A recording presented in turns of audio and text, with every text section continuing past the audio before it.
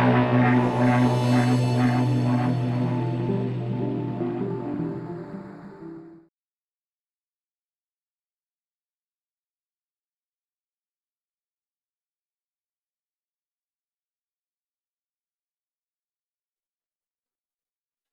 this video, I'm going to show you how you can delete unwanted apps on the Mi A2 Lite smartphone.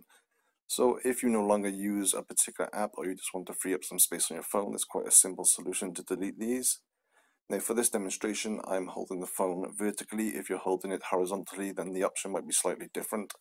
So the first option to delete an app is to literally just select an app from the screen. So you can either select them from your main screen or you can swipe up and select them from an alphabetical list.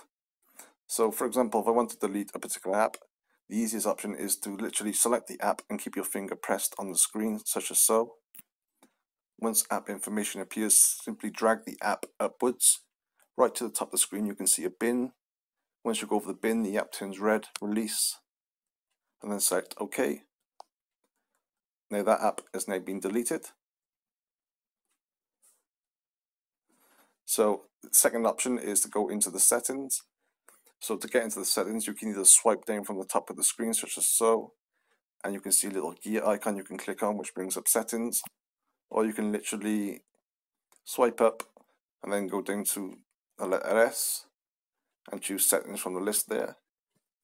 From the settings menu, you can choose apps and notifications, and then you can see all your apps, or you can select see all apps.